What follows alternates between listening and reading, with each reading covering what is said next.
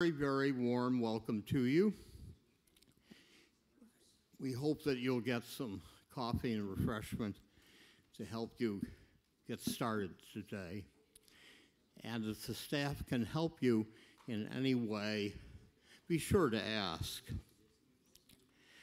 It would be entirely appropriate to commence by expressing our thanks to the French National Library, which through the years has provided such excellent staff work and so much support for the conferences.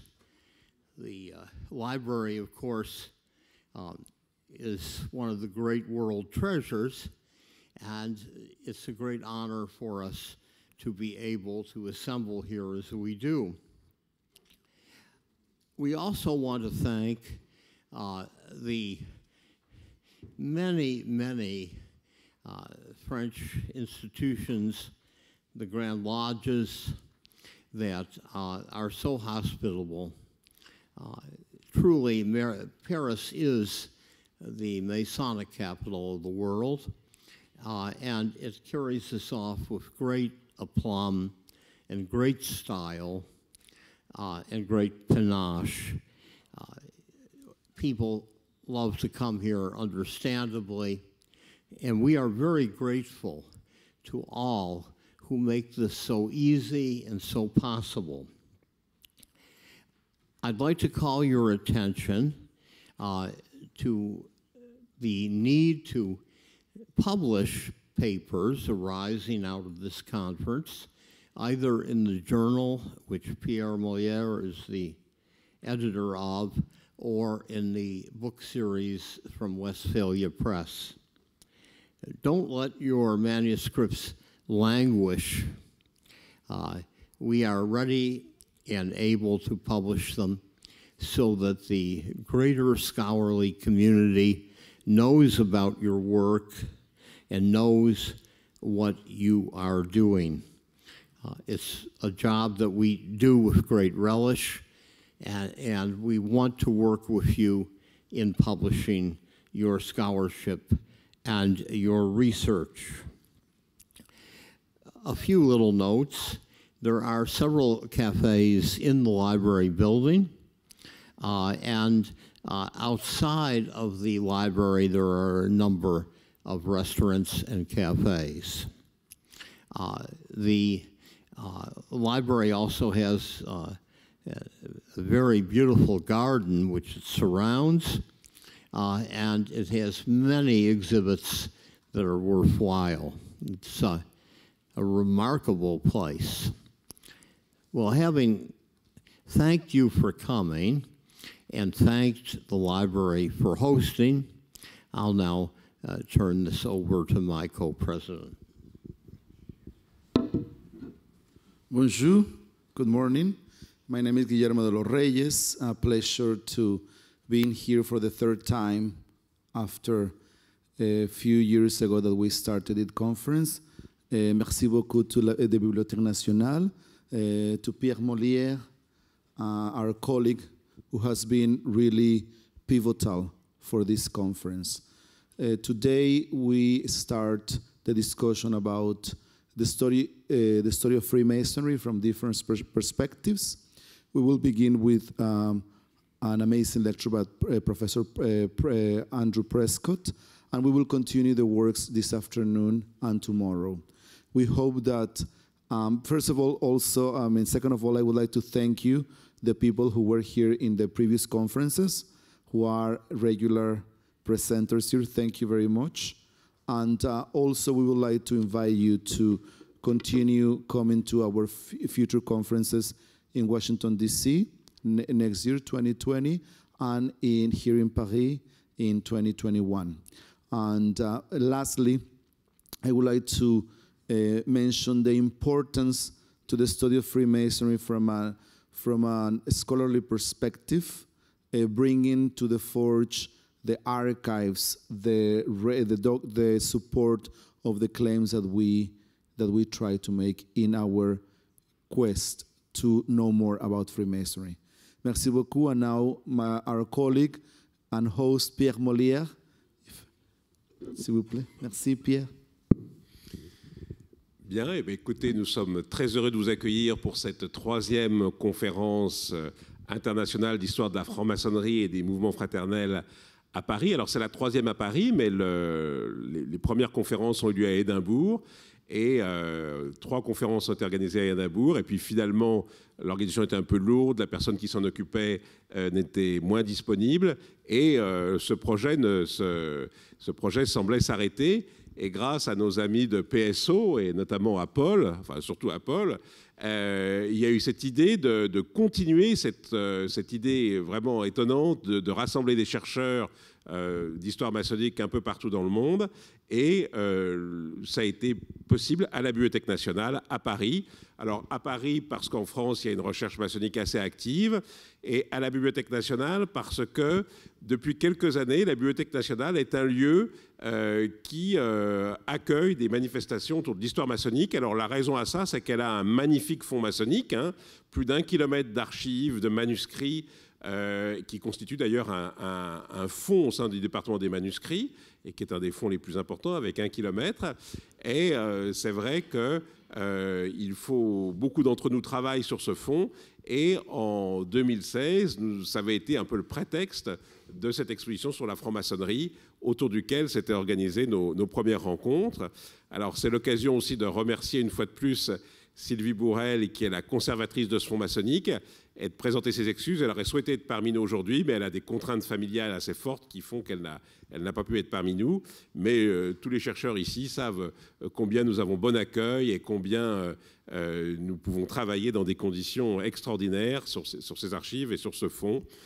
Donc voilà, alors cette troisième conférence, chaque conférence a un peu un thème. Cette troisième conférence, elle est notamment centrée sur la question des grades écossais et du rite écossais. Et elle est, alors je ne sais pas si c'est le lancement, mais c'est un des lieux où on présente le nouveau livre de Brent Morris, qui est un des grands historiens du rite écossais. Et donc, voilà, ça va être un temps fort pour l'histoire du rite écossais, ces 2 jours. Mais le rite écossais est un peu comme la nouvelle histoire. Il considère que beaucoup de choses sont liées à lui. Et donc, on traitera aussi d'autres sujets, de Cagliostro, de l'histoire de la maçonnerie en Italie. Enfin, vous avez ce programme très, très dense, et qui se tiendra dans le grand auditorium et dans le petit auditorium qui est un peu plus loin au cours de ces 2 jours. Donc voilà, merci à la Bibliothèque nationale de nous accueillir, et ça marque son importance dans la maçonnerie, non pas parce qu'elle est constituée de 4 équerres, comme pourraient penser certains ésotéristes, hein, les 4 tours sont 4 équerres, mais parce qu'elle a accueilli depuis quelques années beaucoup de manifestations autour de l'étude académique de la franc-maçonnerie. In the last few years, Andrew Prescott has attracted more attention than he usually attracts. Not to say he isn't very well known as a scholar, but he chose to go into the battle over some things that stirred people and still stir people and upset people.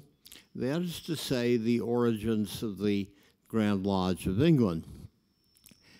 It seems that he has conclusively, I think from many people's point of view, proved his point, but he continues to be a source of great discussion because of his contributions to the 18th century historical analysis of Freemasonry.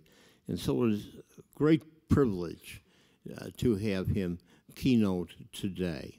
Andrew? Thank you, Paul. Malheureusement, mon présentation est en anglais. Je peux lire et comprendre français bien, mais pour parler français, pour moi, c'est une catastrophe. It's an insult to the French nation. J'aime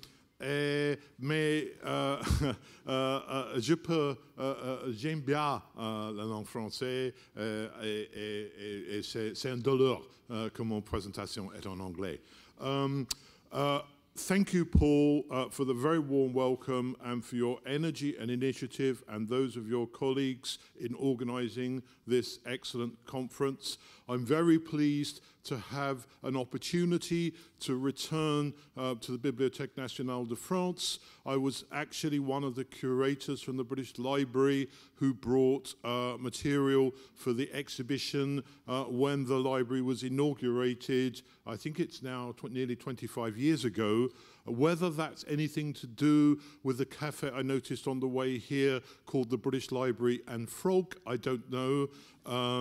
But it's a pleasure to be back here, and thank you to the Bibliothèque Nationale de France for its hospitality. Among the most famous and remarkable French historians was Marc Bloch, one of the founders of the Annales School, which pioneered the use of sociological, anthropological, and comparative techniques in the study of history. After the fall of Vichy France in 1942, Bloch joined the French resistance. He was captured in Lyon in 1944 and handed over to Klaus Barbie, the head of the Lyon Gestapo. During his imprisonment, Bloch was beaten and tortured. Following the D-Day invasion, the Nazis were anxious to dispose of French prisoners, and on the 6th of June 1944, 75 years ago, Marc Bloch was executed by firing squad. Among the works by Bloch which were published after his death was The Historian's Craft, a series of reflections on the historian's method.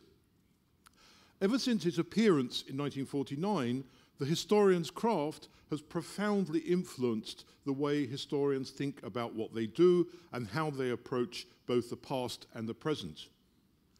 Among the most celebrated chapters in this short book is one entitled The Idol of Origins, in which Bloch suggests that the besetting sin of historians is an obsession with origins.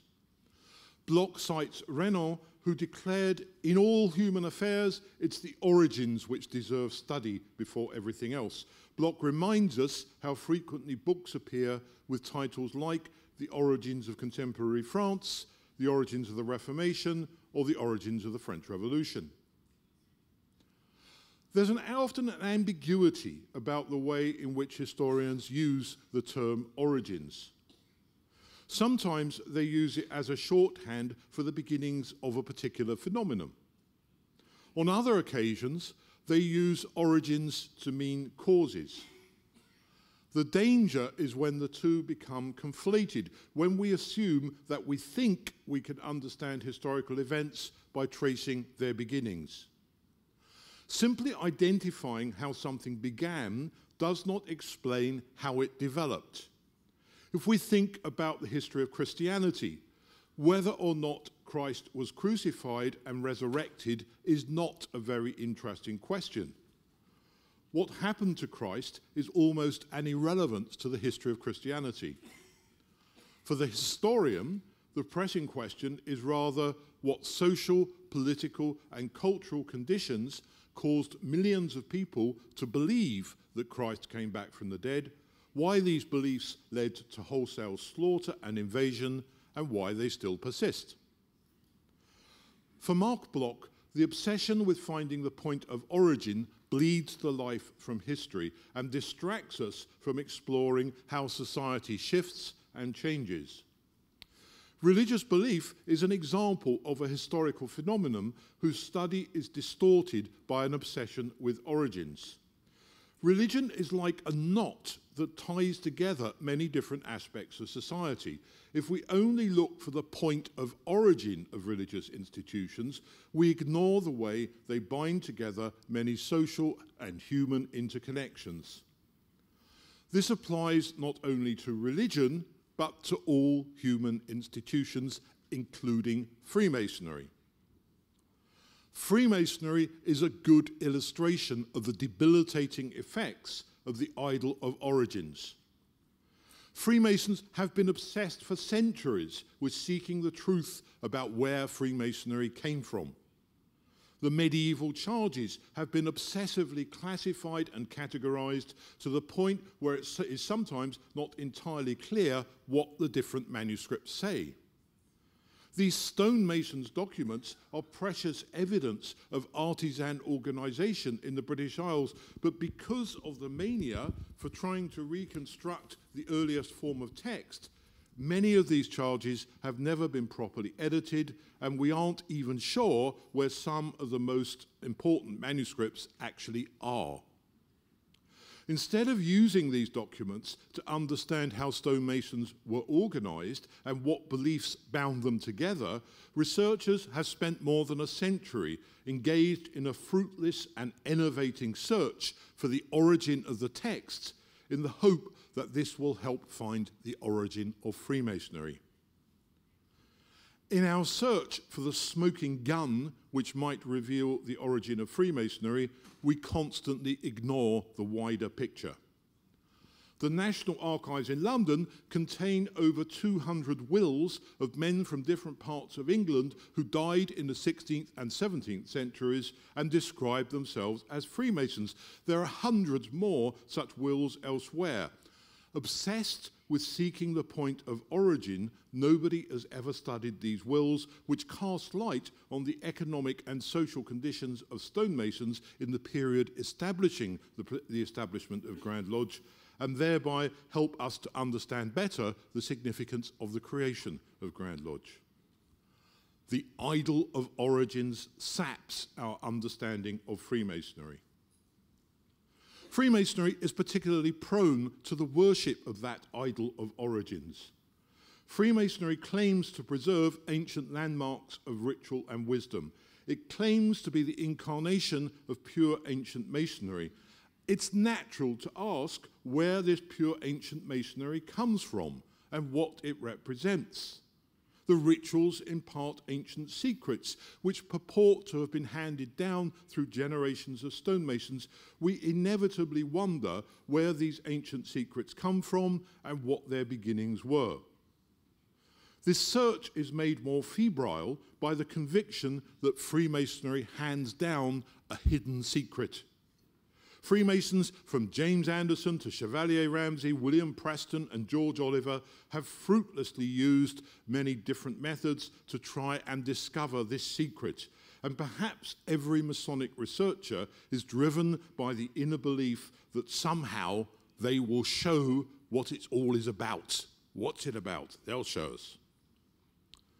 The idol of origins means Masonic researchers too often prefer to speculate on the findings of previous researchers rather than go in search of new evidence. Pontification serves the need of the idol of origins more readily than primary sources. The idol of origins is not only about a misplaced belief that finding the beginning will explain everything. It's also about power. Power, of course, permeates history, but expressions of power go beyond politics, diplomacy, and war. Cultural power can be the most oppressive and destructive of all. Myths of origin are an important weapon of cultural power. They keep nations together and monarchs on their thrones. Mark Bloch pointed out how history concerned with origins is frequently invoked to support value judgments. As he put it, whether the subject is the Germanic invasions of the Roman Empire or the Norman conquest of England, the past is used as an explanation of the present in order that the present might be better justified or condemned. The search for origins is a means of developing histories which reinforce existing power structures in society. Many things that we think of as age-old traditions are recent inventions, frequently invented in order to bolster nationalism. A famous collection of essays edited by Eric Hobsbawm and Trevor Aston is called The Invention of Tradition.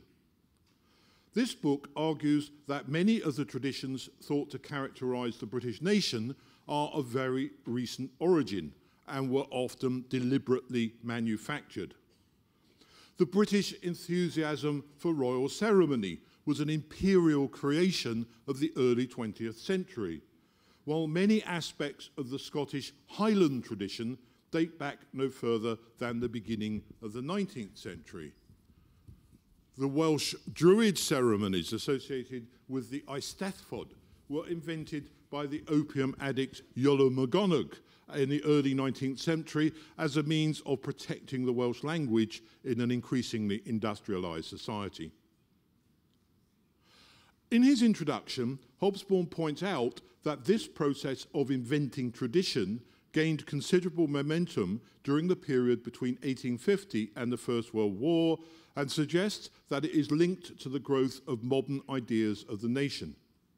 As Hobsbawm put it, invented traditions are, quote, highly relevant to that comparatively recent historical innovation, the nation, with its associated phenomena, nationalism, the nation-state, national symbols, histories, and the rest. All these depend on exercises in social engineering, which are often deliberate and always innovative.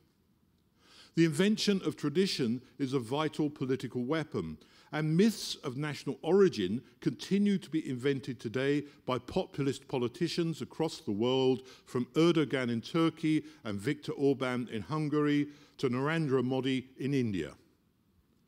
Hobsbawm summarizes the power of this ability to create and manipulate tradition as follows. History is the raw material for nationalist or ethnic or fundamentalist ideologies, as poppies are the raw material for heroin addiction. The past is an essential element, perhaps the essential element in these ideologies. If there is no suitable past, it can always be invented. Indeed, in the nature of things, there usually is no entirely suitable past, because the phenomenon these ideologies claim to justify is not ancient or eternal, but historically novel. Freemasonry is particularly prone to the crack cocaine of nationalization, whether it is in promoting the myth of George Washington in the United States, seeking to preserve the spirit of the French Revolution in Paris, or toasting the Queen in London. In reading my title today, you may have thought I was going to prostrate myself before the idol of origins and reveal sensational new evidence about where Freemasonry comes from. I will not be doing that. Instead, I want to discuss how myths of the origin of Freemasonry have been manipulated as a means of power play in Freemasonry. I want to illustrate how master narratives have been invented by different Masonic bodies and individuals in an attempt to bolster their own power and influence. I want to try and convince you, as researchers into Freemasonry, that you should think less about where Freemasonry came from and more about the way in which it has been constantly reinvented and reimagined to suit different social, cultural, and political agendas.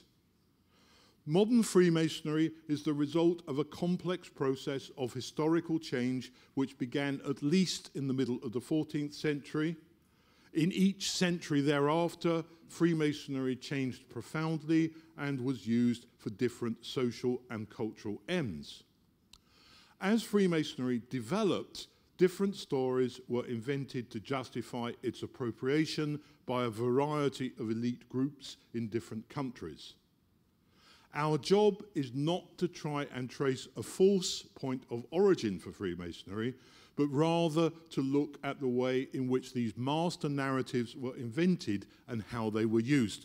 As historians, we can never hope to find out what actually happened, and indeed what actually happened isn't very interesting often. Actually, what we can find out is what people pretended happened, what they said happened. And it's the different way in which people claim or invent narratives of what happened, which is the really interesting question for the historian. The most striking illustration of the invention of Masonic tradition are the stories around the creation of a Grand Lodge in London in the early 18th century. The Grand Lodge in London has consistently, over 300 years, manipulated and reinvented historical tradition to bolster its own prestige and power. Its authority depends on historical inventions.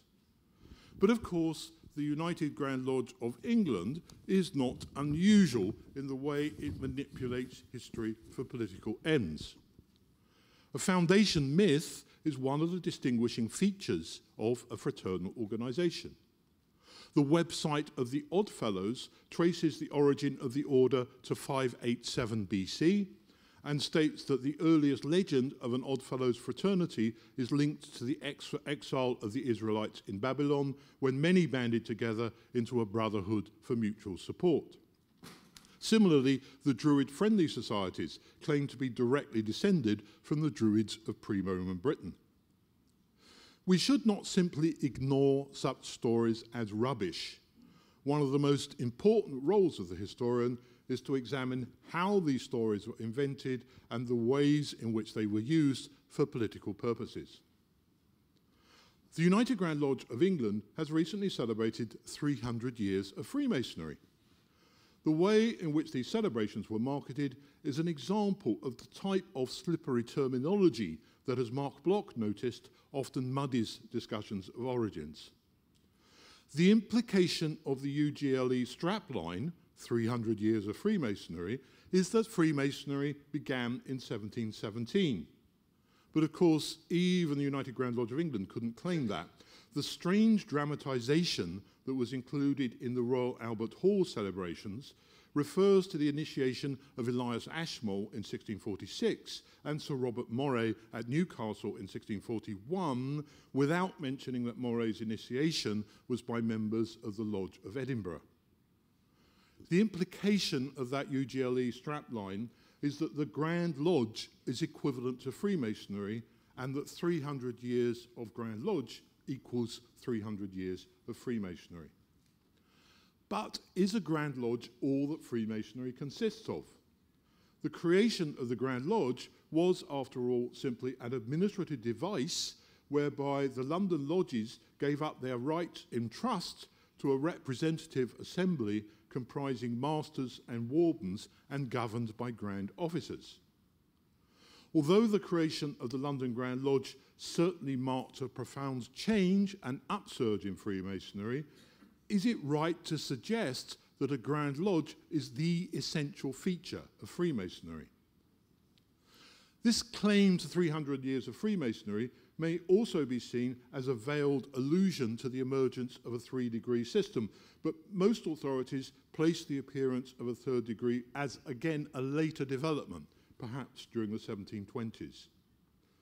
Most of the other distinctive features of Freemasonry, lodges on a territorial basis, the admission of members who weren't working stonemasons, use of ritual, the Mason word, can be found much earlier than 1717, particularly in Scotland.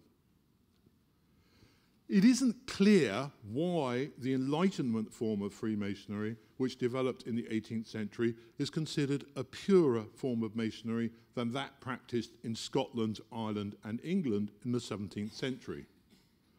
Why were we not celebrating 400 or even 700 years of Freemasonry in 2017?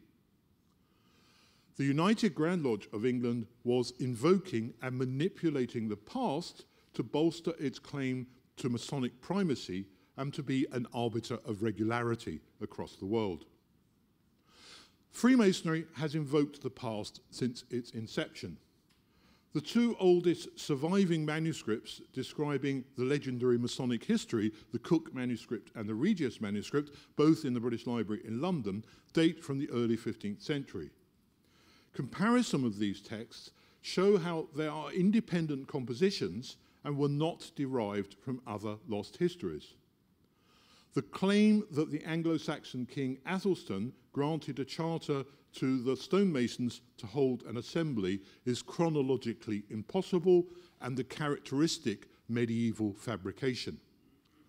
The legends in the Cook and Reyes manuscripts were created by junior stonemasons in order to justify meetings to protest against controls over wages and prices imposed by legislation following labour shortages after the Black Death.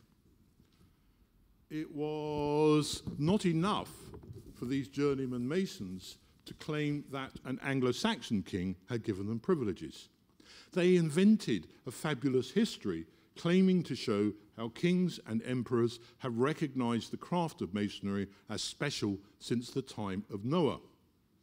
As the English government attempted to further control the wages of stonemasons and their right to meet, the stonemasons in return elaborated their legendary history, fabricating stories of further charters and privileges. The kind of process we see at work in the Cook and Reyes manuscripts also occurs in many other medieval institutions, ranging from guilds to monasteries. The myths and fabrications of the stonemasons' documents are particularly valuable for the insights they provide into the outlook and mentality of medieval artisans, as Lisa Cooper has shown in her book on artisans and narrative craft in later medieval England. Yet, oddly, they've rarely been studied from that point of view.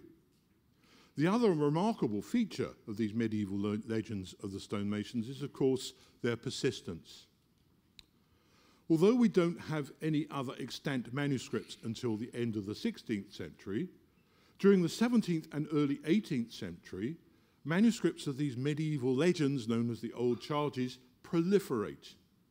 This may partly be related to continued disputes about the wage level of masons. The levels of wages mentioned in the 16th, 17th century Old Charge manuscripts are manipulated in line with contemporary wage claims. The spread of Old Charge manuscripts is also probably related to major developments in the organisation of Freemasonry in Scotland. The first surviving manuscript of the Old Charges after Cook and Reyes, Grand Lodge manuscript number 1, is dated 25th of December 1583, a few days after the appointment of William Shaw as Master of the King's work in Scotland. This requires further investigation, but it's unlikely to be a coincidence. It seems possible that Shaw began his work by seeking evidence of Masonic legends, and that Grand Lodge manuscript number 1 may be the result of this. We cannot be completely certain of what happened, but there's no doubt that Old Charge manuscripts were in use in Scotland in the 17th and 18th centuries, and this illustrates how we should regard the process of the development of Freemasonry from medieval times as a complex and varied continuum.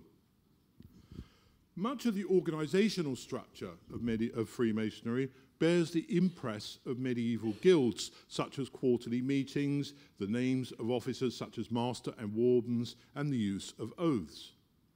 Another major element in the development of Freemasonry were the organizational reforms instituted by William Shaw in Scotland, succinctly summarized by David Stevenson as including the earliest use of the word lodge in the modern Masonic sense, the earliest lodge minute books, earliest examples of non-operatives joining lodges, earliest evidence of the use of symbols to communicate ethical ideas, and earliest references to the Mason word.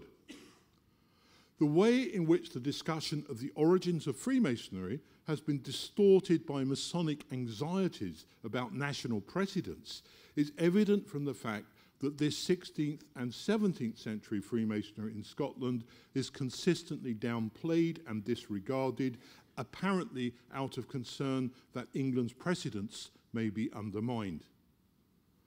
Yet the people involved in the creation of the Grand Lodge in London knew they needed to find out about what was going on in Scotland. One of the first actions of Desaguliers after the creation of Grand Lodge in 1721 was to visit the Lodge of Edinburgh, where, as David Stevenson observes, there is early evidence for the emergence of a third degree. Masonic scholars have generated an extraordinary number of theories about the origins of Freemasonry, which have been given imposing names like transitional, original birth, religious base, Rosicrucian, Enlightenment, Royal Society, and so on. The striking thing about all these theories is their difficulty in dealing with mixed and complex developments. They all assume linear lines of development, with key people or institutions portrayed as the originators of Freemasonry. But history does not work like this. It's complex and full of the kind of knots of interconnections that Mark Bloch described. We can see this in the way that William Shaw took medieval traditions and fused them with Renaissance ideas. The fascination of Freemasonry is in trying to trace these interconnections and not in seeking to promote one theory above another. Freemasonry is about transition, Rosicrucians, monasticism, Enlightenment, and the Royal Society all together. The foundation of a Grand Lodge in London has been taken as a key watershed in Masonic history.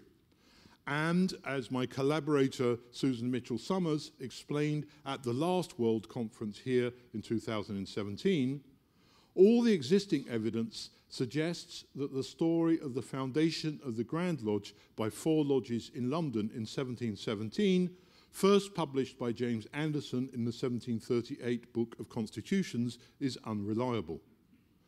It contains many internal contradictions, and where we can trace sources of information that Anderson probably used, they are suspect. Other contemporary testimony, such as that of the antiquary William Stukeley, contradicts Anderson.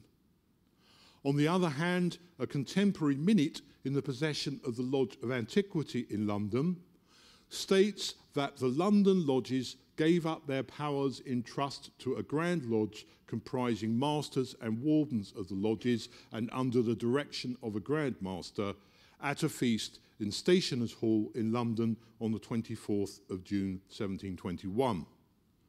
Such a transfer of powers can only, by definition, happen once, and given the lack of contemporary evidence for the existence of a Grand Lodge before 1721, Susan and I contend that the Grand Lodge in London was founded in 1721, not 1717.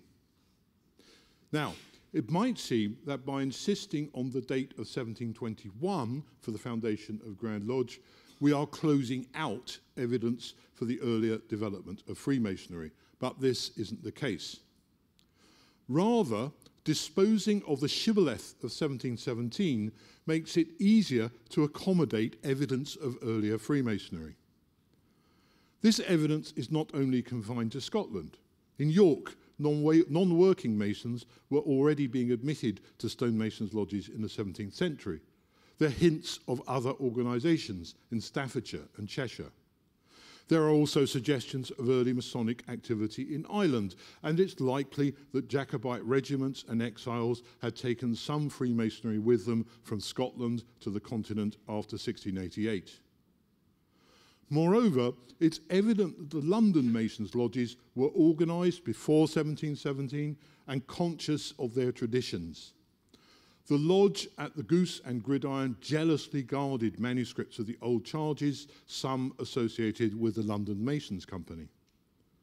Some of these manuscripts include additional charges said to have been made at a General Assembly of Masons in 1663. And since this General Assembly is mentioned in multiple manuscripts, it may be that we've got more evidence for a General Assembly of Masons in 1663 than we have for the claim that there was one in 1717. In short, there are many landmarks in the history of Freemasonry, but no starting points. 1721, 1813, 1877, 1815, 1883 in Scotland, all these are important dates, but none of them represent the birth of Freemasonry. The creation of Grand Lodge in 1721 was driven by Whig nobles who saw in Freemasonry the potential for a powerful instrument to support the Hanoverian monarchy. Nevertheless, the appeal to the past and the invention of tradition had a prominent role.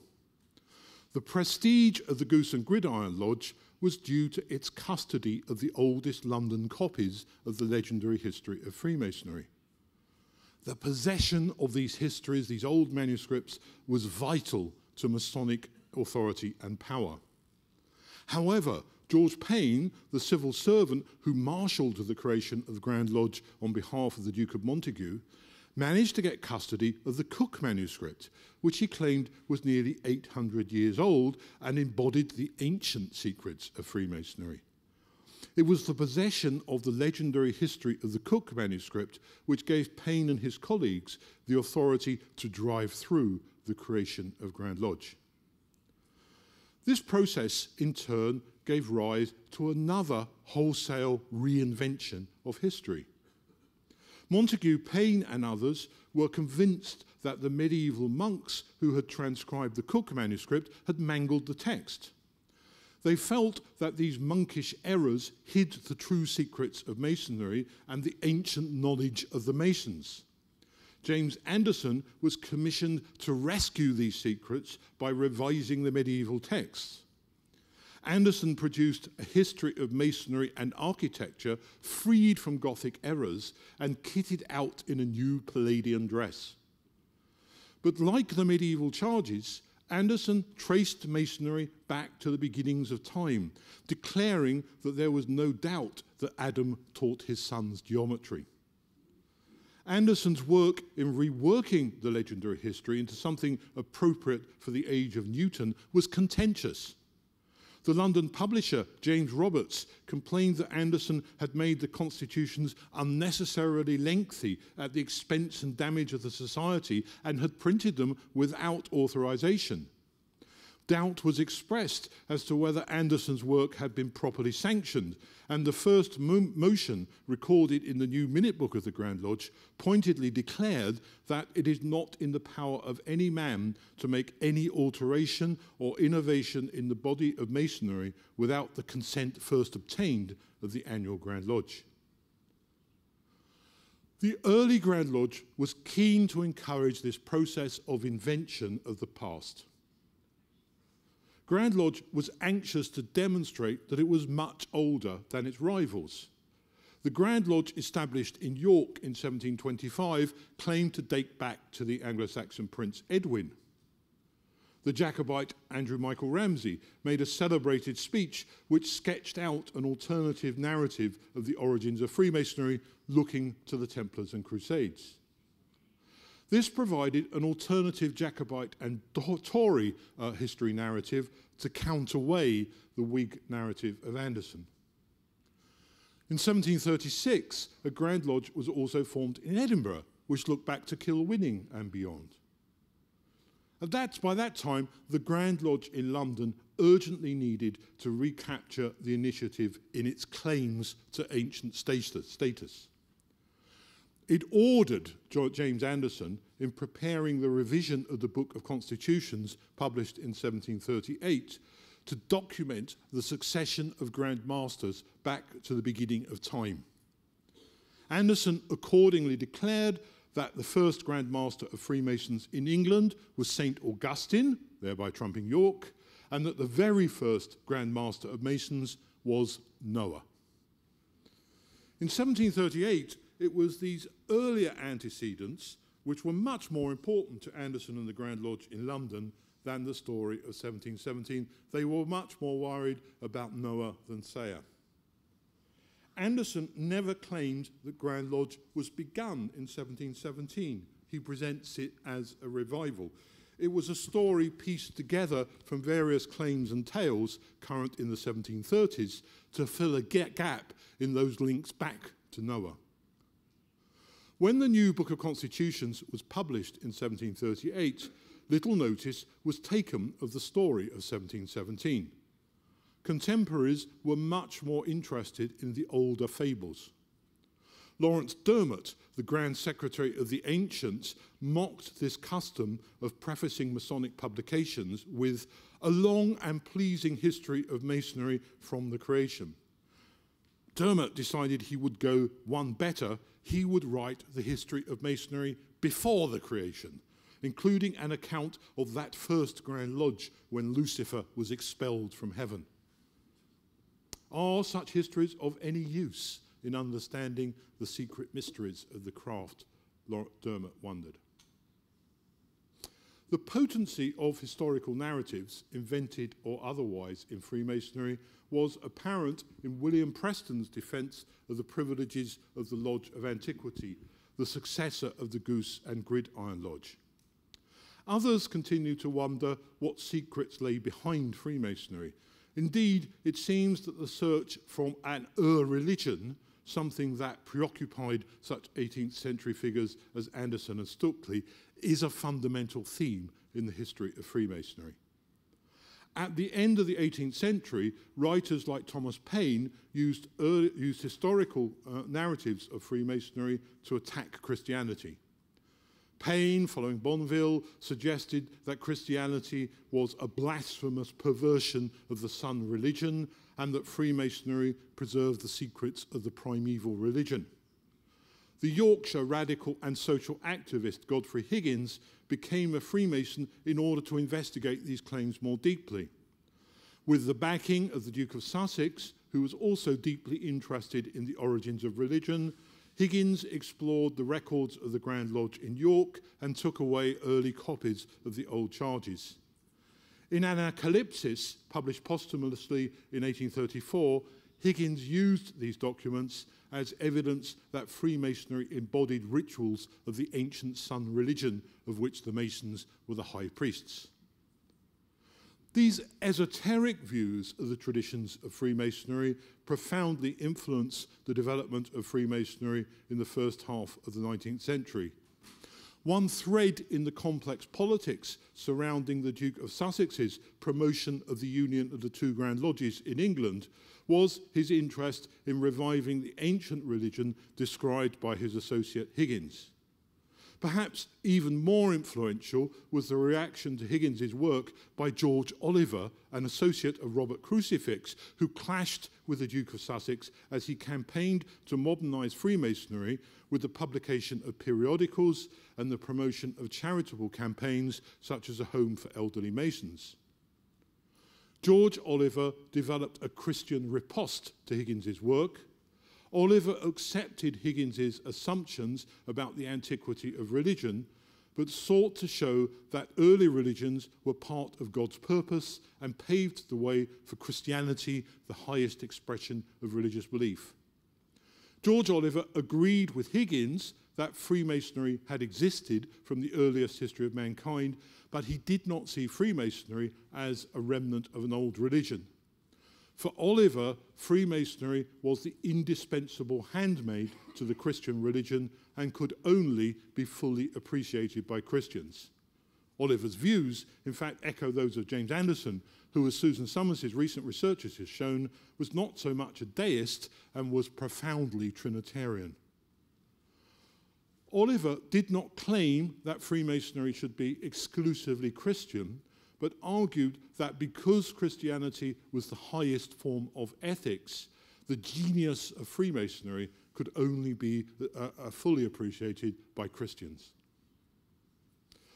George Oliver's teachings, constantly reiterated by Masonic chaplains and popularized by Masonic periodicals such as the Freemason, had an enormous impact on British Victorian Freemasonry.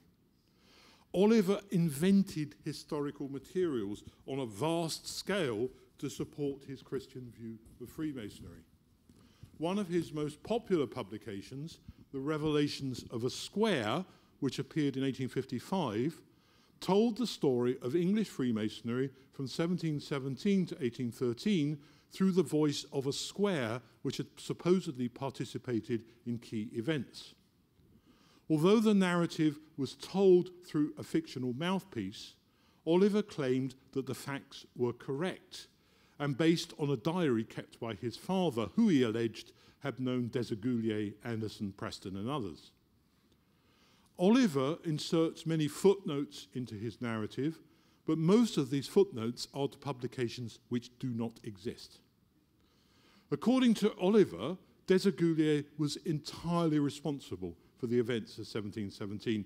He'd been initiated at the Goose and Gridiron and was encouraged by Christopher Wren to revive Masonry and arrange the meetings which led to the formation of Grand Lodge. Oliver claims that Desaguliers and Anderson insisted that the ritual at this time should be explicitly Christian. Complete invention. Oliver alleges that at that time, the Book of Common Prayer, according to the rites and ceremonies of the Church of England, was an established lodge book, as it was considered to contain all the moral principles of the order. All, of course, a complete invention by Oliver. This is an important point in the development of the myth of 1717, which was a creation of the Victorian period.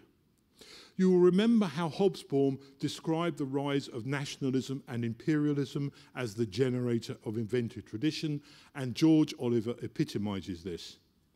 He was keen to stress the Christian dimension to Freemasonry so that Freemasonry could provide social underpinnings to the British Empire. An endorsement to Revelations of a Square described how Masonry was spreading in the East and across the world. Oliver was at the lead of this process. Wherever our principles have gone, thither also has passed the name of Dr. Oliver, the historian and the sage of Masonry, and the contributions made in this offering to him from distant climes prove in some measure that his labours are not unrecognised. For George Oliver, 1717 was an act of Christian Freemasonry, led by clergymen and an expression of English moral primacy. While Oliver saw the roots of Freemasonry reaching back millennia, for him it was England that brought the light of Masonry to the modern world. The influence of clergymen like Oliver on English Freemasonry horrified those exiled French Freemasons who arrived in Britain after 1848 and after the coup of Louis Napoleon in 1851. They loudly criticised English Freemasonry through émigré publications like La Chaîne de l'Union. Such criticisms encouraged a reaction against Oliver and earlier writers such as Preston among English Freemasons. And the researchers associated with the creation of the Quatre Coronati Lodge in London, such as Robert Freet Gould, pioneered work on the history of Freemasonry using the latest antiquarian techniques of documentary criticism. In clearing away such historical detritus as Oliver's Revelations of a Square, Gould was confronted by many problems. If later works by people like Oliver and Preston were put to one side, the only narrative of 1717 was in Anderson's 1738 Constitutions, compiled 20 years after the event by a man who wasn't involved in any of the events described. While some bits of Anderson are contemporary and may be regarded as a primary source, others are fanciful. Where do we draw the dividing line which marks the division between Anderson, the unreliable secondary source, and Anderson, the primary source? The best answer that one would probably give nowadays is the point at which Anderson was an eyewitness for the events described, which would be about 1722.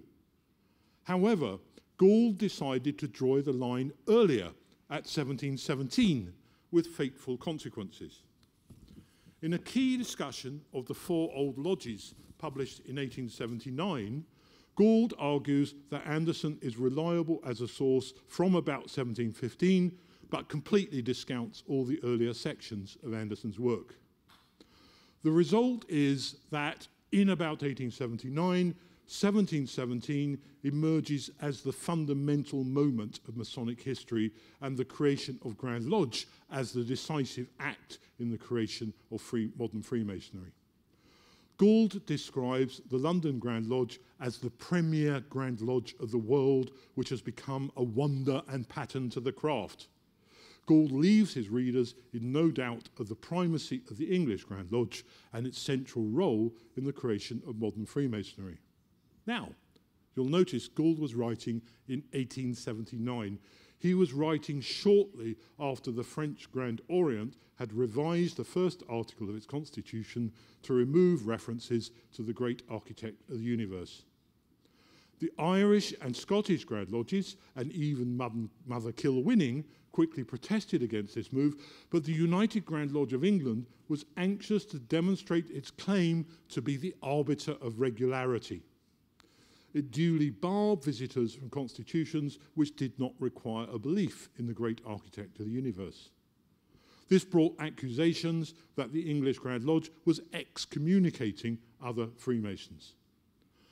Gould's analysis of the events he claimed took place in 1717 was clearly designed to provide an exhaustive analysis supporting the claims of the English Grand Lodge to be the premier Grand Lodge of the world. Gould's portrayal of 1717 as a pivotal moment in the history of Freemasonry was essential to maintain the prestige of the Grand Lodge and to provide it with the authority to excommunicate other Grand Lodges in France and elsewhere. Since the time of Gould, the conventional Anglophone view of Masonic history has been what can only be described as a Big Bang theory, with Freemasonry rapidly spreading across the world as the result of the creation of a Grand Lodge in London. Such a view, of course, again bolsters the self-image of the English Grand Lodge as the premier Grand Lodge of the world. Does such a Big Bang model fit our understanding of the growth of Freemasonry in the 18th century? From the point of view of Britain and its colonies, such a model underplays the vital role of Scottish and Irish Freemasonry, particularly through regimental lodges. In thinking about British Freemasonry, we need to think much more about the interplay between these jurisdictions and less about which is the premier organisation. While English influence can be seen in the earliest lodge in the Netherlands, with 2 of the founding members having been initiated in England, it seems likely that the early development of Freemasonry there was also shaped by social and fraternal forms which had already arisen in the Dutch Republic in the 17th century, such as the Chevalier de la Jubilation, described by Margaret Jacob. Likewise, in France, Freemasonry did not simply spread from England in a linear fashion, and we'll be hearing a lot to illustrate that over the next 2 days. The growth of Freemasonry meshed together various groups and practices, including both Jacobite and Hanoverian lodges, as well as many other forms of sociability. And what we need to do is to look less at single points of origin and more at interconnections and cross-fertilization. Marc Bloch was a pioneer of transnational history. A major regret in preparing this lecture is that because of my own training and previous experience as primarily a historian of Britain, I haven't been able to open up here sufficient transnational perspectives. This is a pity because it becomes increasingly clear that in studying the history of Freemasonry, we need to break out of national silos. Freemasonry is a cosmopolitan and international phenomenon and needs to be studied in that way. Traditions are invented to bolster nationalism, and this is just as true in the history of Freemasonry as elsewhere.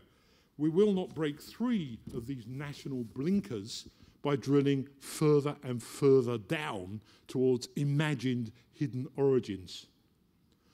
We will only develop a rounded transnational view of Freemasonry by looking at the way that different stories are told and imagined about it, and by seeing how these interconnect. Marc Bloch, one of the greatest French historians, urged us to look at the interconnectedness of human institutions and cultures. And seeking this interconnectedness is the ultimate key to Freemasonry. Thank you very much.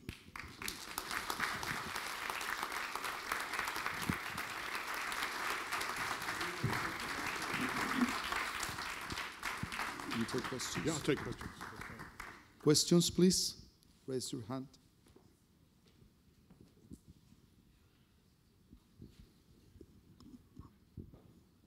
Yes.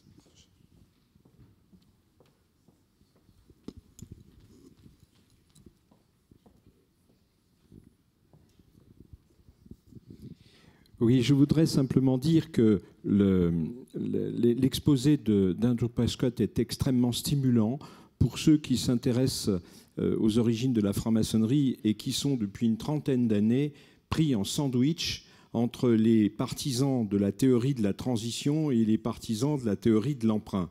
Mais en fait, les uns et les autres sont d'accord sur un point, c'est que la franc-maçonnerie, c'est un phénomène bien identifié, constant, identique, selon les lieux et selon les époques.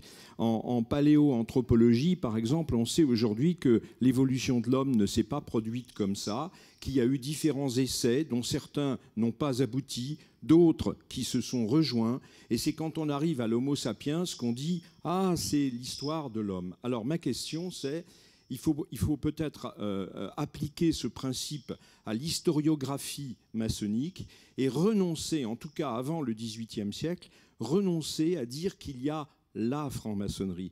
Il y a un phénomène qui parfois a porté plus ou moins ce nom, mais en réalité des gens qui n'étaient pas forcément informés de ce qu'ils existaient et qui n'avaient pas forcément de lien entre eux et qui surtout n'avaient pas forcément de lien de filiation entre eux.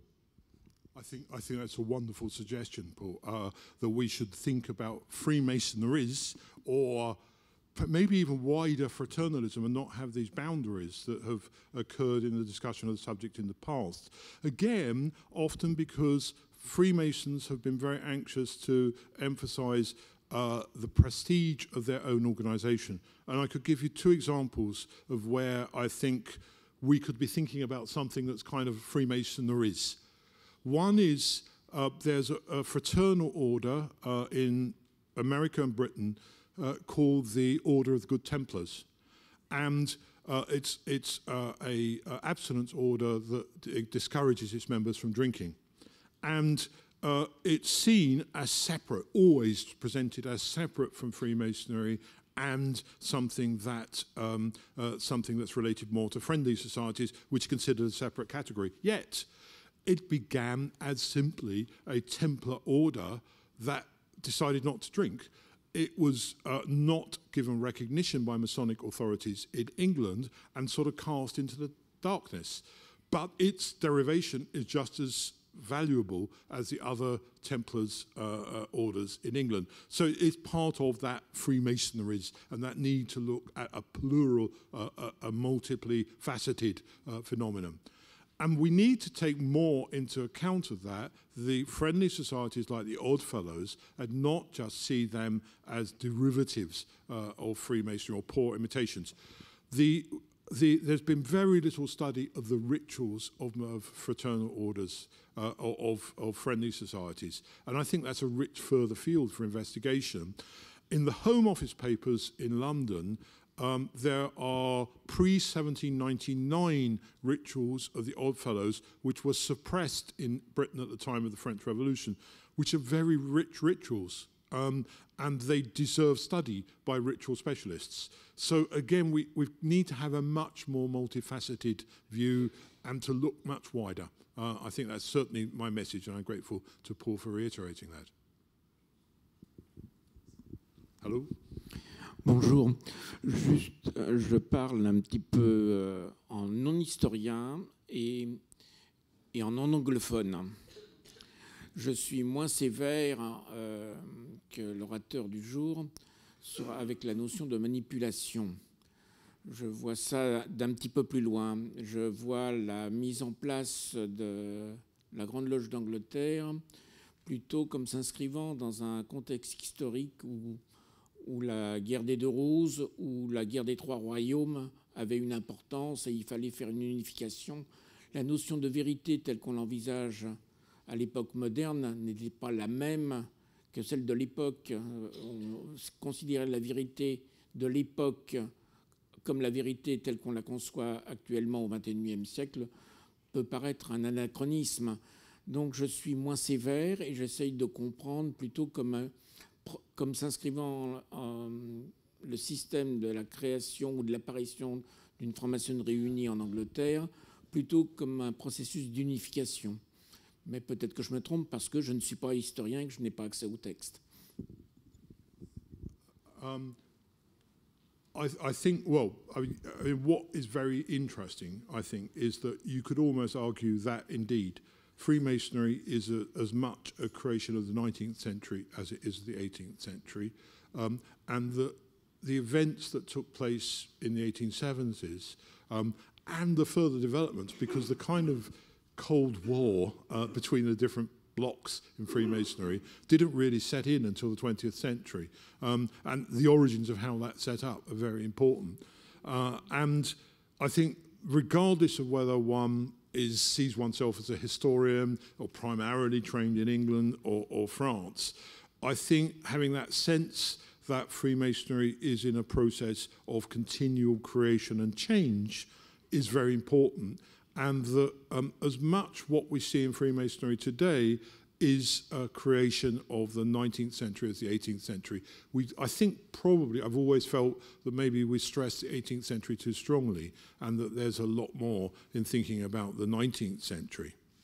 In terms of the manipulation of things, I, to some extent, have tried to indicate that that is shot through Freemasonry like many other institutions. However, in thinking about the relationship between the English Grand Lodge and other Grand Lodges, particularly the Grand Orient de France, I think I might argue that it reflects a contradiction, a historical contradiction was inherent in Freemasonry from a very early stage. That is, a cosmopolitan institution that emphasizes its loyalty to the civil power is always going to have a problem as those civil powers change, because naturally a Grand Orient de France wants to reflect the ethos of the civil power in France, and that may be very different to the nature of the state in Victorian Britain. And how that works, I think, is fascinating in kind of breaking up the ice sheets of Freemasonry in the 19th century. So again, it comes back to this business about it's not whether France or England were right or who's doing the wrong thing.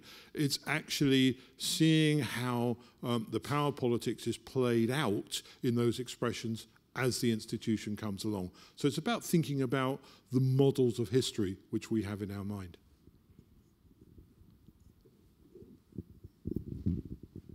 I have a question. A comment is right here. When you were, yes, coming in there, yes, Professor Prescott, when you were, first of all, I appreciate what. Please, nobody call me Professor Prescott. It makes me very nervous. Okay. Call me Andrew. And I do appreciate when I study Freemasonry in Latin America, yep. And we actually prefer to call it Freemasonries. I think that's a great suggestion. Yeah. It's so difficult just to refer to one, but when you were talking, I was thinking about the notion of in search of authenticity. That the Masonic tradition and Masonic scholars of the 19th century have looked for how to approach the documents, yep. The archives, and the origins are first thing that you need to look at it. And I think that in this search for authenticity is we have lost many of other cultural, the impact. Yep. That Freemasonry has. I was wondering, what is your take on this? I mean, the richness, for me, to some extent, in thinking about the history of Freemasonry, one of the things that's very fascinating is that it's kind of almost a huge workshop for studying this process of the invention of tradition. You can see all these things being generated, and it's fascinating. And actually, that then starts to give us a better view of the sorts of things that Hobsbawm and Aston were talking about in their book at two levels. One is the sheer scale of it. I mean, when you look at what's going on with many Masonic institutions and the way new orders are being created, the richness of that invention of tradition is it's related to the development of nation states, but it's actually culturally much wider. And so there's something really to look at there. The other thing is that it interests me as a medievalist. The interest in this process of invention of tradition has been mainly one where modern historians have been interested, and they've related it to the formation of the nation state. And consequently, you get this idea that somehow in the pre-modern period, it was all purer. And it wasn't, as Cook and Regis. They were actually better at it than we were later. And so what's interesting is how newer traditions get fused onto older traditions. And that's not looking for a point of origin, it's looking for the way traditions work. And that's another very fascinating aspect of both Freemasonry and other fraternal organizations. So I like the idea of Freemasonries, and all Freemasonries provide us with this very rich laboratory for exploring this idea of the invention of tradition. Indeed, thank you. Any other questions, comments, Pierre?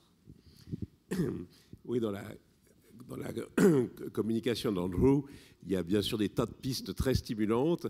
Alors moi, il y a une chose qui m'interpelle et qui me paraît très intéressante, c'est notamment en Europe, quand on oppose les maçonneries anglaises et françaises, et notamment la Grande Loge Unie d'Angleterre et le Grand Orient de France à la fin du XIXe siècle, on les regarde et on se dit c'est très différent, ils ont une franc-maçonnerie très différente, mais en fait leur fonction sociale est exactement la même. C'est-à-dire qu'en Angleterre, eh bien, on promeut les valeurs et on soutient le système politique victorien de la fin du XIXe siècle, et en France, on promeut les valeurs et on soutient le système politique de la Troisième République. Donc, elles ont l'air comme ça très différentes, mais leur fonction sociale est exactement la même. Et ça, c'est naturellement une perspective un peu nouvelle et qui est très stimulante. Et alors, sinon, sur le problème des origines, parce que après la communication d'Andrew, nous sommes pleins de bonnes résolutions. Nous ne travaillerons plus sur l'origine première de la franc-maçonnerie, mais quand même, le naturel va revenir et on va quand même s'y intéresser un peu. Et finalement, ce que je crois, c'est que cette idée de dire il y a plusieurs pôles, il y a plusieurs points, et il faut les étudier, mais en coupant ce que nous avons en tête, c'est-à-dire que jusqu'à présent, ça a été étudié par rapport à la création de 1717 et par rapport à ce qui se passe à partir de 1717. Et en fait, toutes ces choses curieuses qu'on a du mal à saisir, par exemple ce qui se passe à York au XVIIe siècle, je me souviens avoir fait un article sur un ex-libriste extrêmement curieux qui date de 1663, si je me souviens bien, où le possesseur de l'ex-libris dit, Robert Turk, Freemasons. Ça veut dire quoi à York en 1663 Alors en plus, il est architecte. Et donc, en fait, il faut étudier ces différents points maçonniques en eux-mêmes, et puis peut-être qu'après, on pourra créer des réseaux et voir comment les uns influencent sur les autres.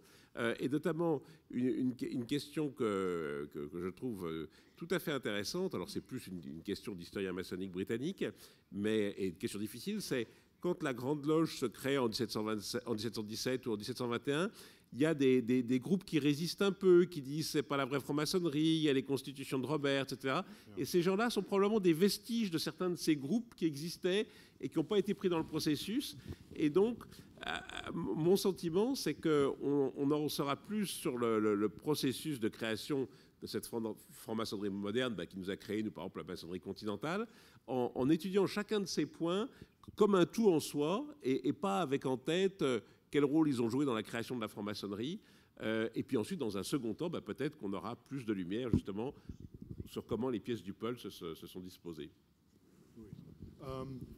The first point you made, as most of you probably know, I'm not a Freemason. And when I first started working in the centre at Sheffield, my colleagues, my Masonic friends at Sheffield, used to mutter about, well, we don't want to be involved with French Freemasonry because they spend all their time talking about politics and religion. And then when we used to have the conferences at Canonbury, which was great because we had people from all different Masonic orders, including Pierre himself. Of course, what happens when you get Freemasons in a room? They don't want to talk about politics and religion. They want to talk about ritual details, about jewels, and it's all the same conversation, whatever part. So that's right. I mean, it is that. What's interesting for me in terms of that issue about what's going on in London around about the time of the formation of the Grand Lodge is that I think there are a number of power movements that we haven't quite pulled out yet. I hinted at some of those if anyone heard my paper in the Bordeaux conference last week with the Duke of Wharton. I think it's something along the lines of, first of all, something happens within the Masons' Lodge in London that causes the people associated with the exception to get moved out in some way, and that then Montague and Payne take an interest in creating a new form of Freemasonry, a Grand Lodge of Freemasonry, as a court activity in support of the Hanoverian monarchy. And that's, everyone's happy about that, but then when the Grand Lodge starts to use its power to develop the new Book of Constitutions, there are issues which Wharton and others exploit because that contradicts the historic traditions that the Lodge in the Goose and Gridiron have preserved. And there are constant tensions, class tensions in the early Grand Lodge between the aristocratic members and those members who are seeking charity, like Sayer himself. These are all, we've only got hints of these are all fascinating areas, but these are all further areas for research in this area. Susan and I, this is kind of part of a book that Susan and I are working on, and we hope that that will explore these more fully. Just in finishing this, and in support of what Andrew has said, the Order of the Eastern Star, which of course is a Masonic organization with both men and women, when it was started, the founders claimed it had been originated by Queen Christina of Sweden. They then thought better of it and dropped her. They also started with Greek mythological figures and came in for some criticism from Christians, Orthodox Christians. So they changed the Greek goddesses into biblical figures like Ruth. In African American Freemasonry, which of course exists here in France and throughout the world because they have military lodges, they emphasize Egypt, and their periodicals are full of the Egyptian origins of Freemasonry. In the case of the Shrine, which is another Masonic organization, the Shriners for a long time claimed that they had gone to the African Sahara and had been initiated in Aleppo and other places, making a sort of caravan to acquire the knowledge which became the Shrine.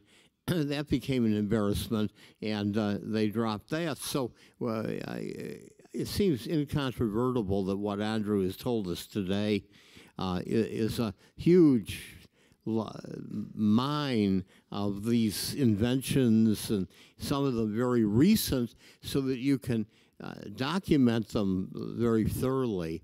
I want to give profound gratitude to what Andrew gave to us today as a way to make a new way forward and to create, I hope, a healthy suspicion about the story we have been telling, and maybe it needs revision. We can now adjourn for coffee, but please respect the times, because everybody has their paper and they deserve the time to deliver it. So let's have coffee, and you might have a chance to talk to Andrew himself.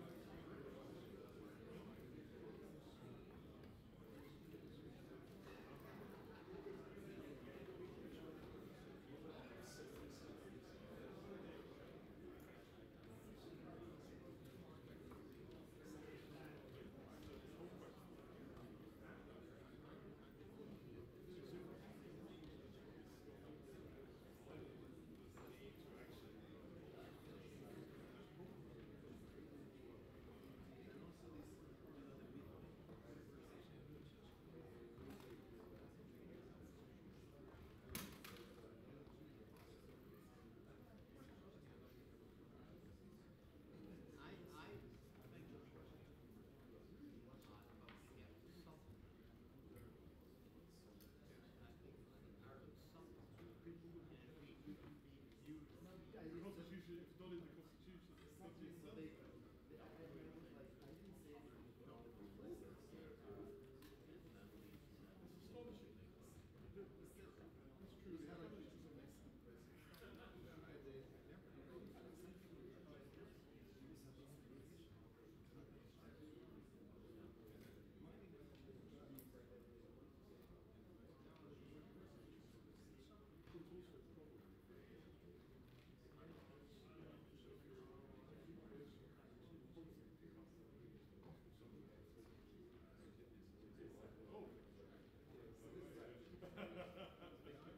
Very good. It was a great start.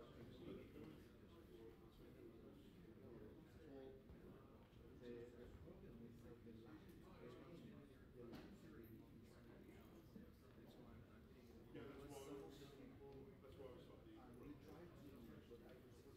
No. I opened the third year.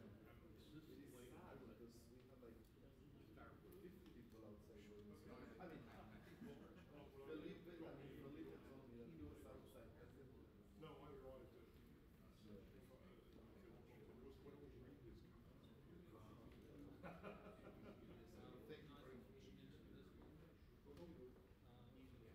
Yeah.